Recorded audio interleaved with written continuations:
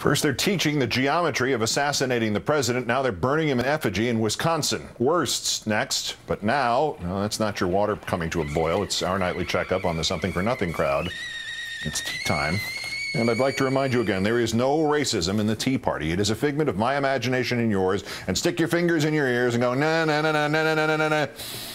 I read you this yesterday from the blog of the chairman of the Tea Party Express about a proposed mosque 2 blocks from Ground Zero. He wrote, the monument would consist of a mosque for the worship of the terrorist's monkey god. Repeat, the terrorist's monkey god. If you feel that fits a description of Allah, then that is your own deep-seated emotional baggage, not mine. Talk to the terrorists who use Allah as their excuse and the Muslims who apologize for and rationalize them, and a cultural center to propagandize for the extermination of all things not approved by their cult, end quote. That leader, fired Albany, New York radio host Mark Williams, has now hidden that post behind a password. He's also had to correct the hate speech because he got one of the hate details wrong.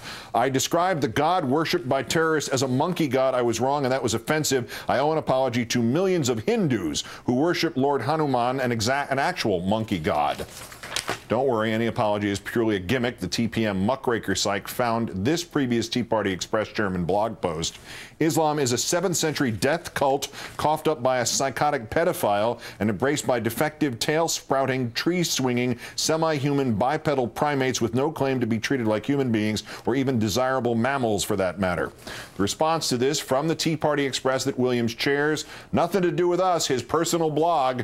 Yeah, but you have a lot to do with his person.